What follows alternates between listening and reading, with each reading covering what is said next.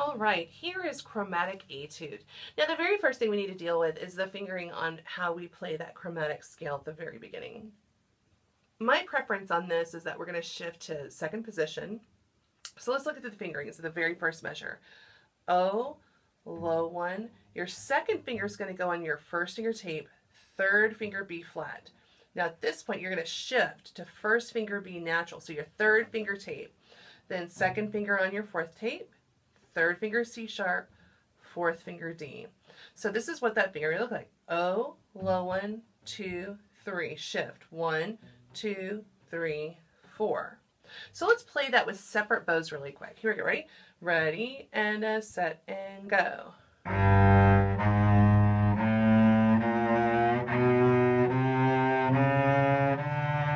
That's probably the easiest way that I can think to do that because it's only 2 shifts. Instead of going oh, 1, low 1, 1, low 2, 3, 4, then that's 3 different movements. So I think that this is just the easiest way.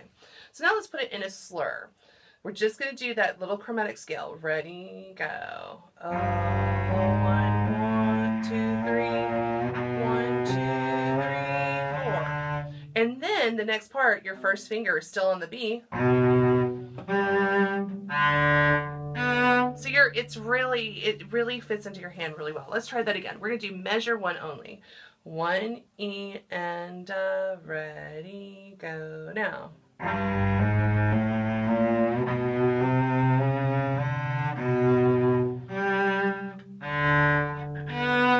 All right, let's try that again. Now, by the way, measure 1 and measure 2 are exactly the same thing.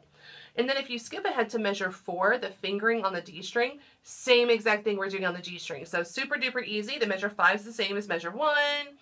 The fingering for measure 6 is the same as measure 1. Then it varies just a little bit in the very, very end. So I'm teaching you the fingering. You pretty much use the entire piece.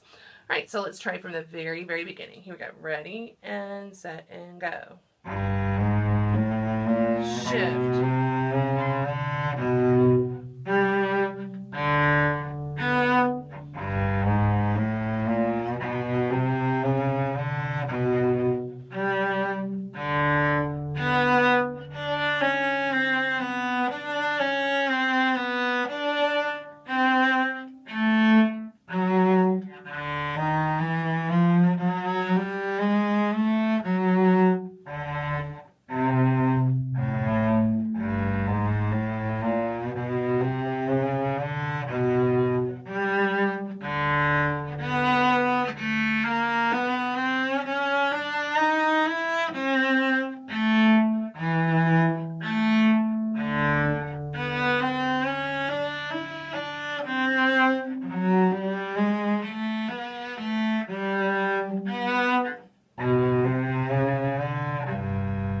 So again, it's kind of the same fingering we've been doing the entire time.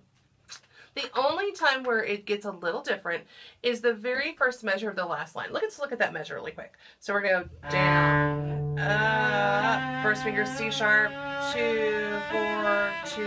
Now the next note is the C natural, so you have to start reaching back. Then the next note's an F sharp.